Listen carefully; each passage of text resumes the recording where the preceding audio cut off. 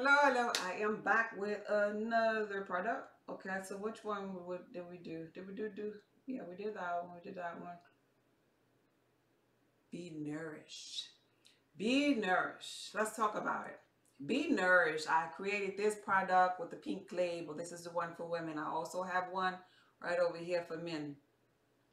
The difference is that you have herbs for the men over here and a more of a man scent to it. But this particular one that we're talking about right now is for women, and it's more of a softer scent, and the herbs that are the proprietary blend of herbs that's used in here or for women's health.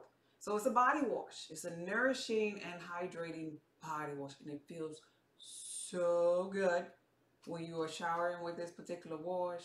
Oh my gosh, it's pH balanced. Men like the scent too, so at least the men that have sampled it already, they like the scent of the women one too, so go figure. Either way, to each its own. It has gold Irish sea moss inside of it. It hydrates your skin. It'll detox your skin and help you with that eczema, that psoriasis, that just the dry skin. It'll help you not feel depleted and ashy after you get out of the shower or tub or whatever you do.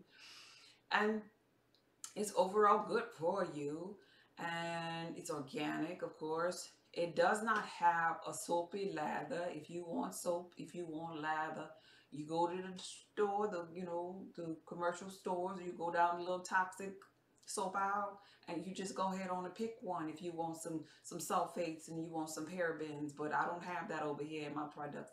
My products are made from love. I have oils inside of them, herbs inside of them, gold Irish sea moss inside of them, and citrus fruit and essential oil blends, babe. You're not going to find no toxicity in here, but you're going to find nourishment for your skin, because you got to keep in mind, before we were using soaps with suds and all that, lab and all that, all we had was oils, babe.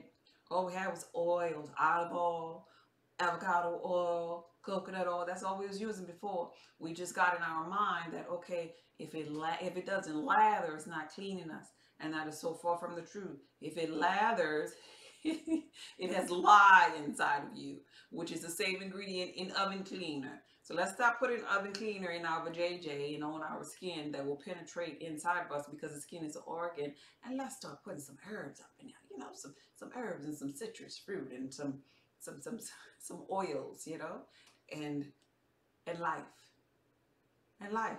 How about that? Something that'll electrify our electric body. Okay. This video is from my heart to yours. Check it out on my website, babe.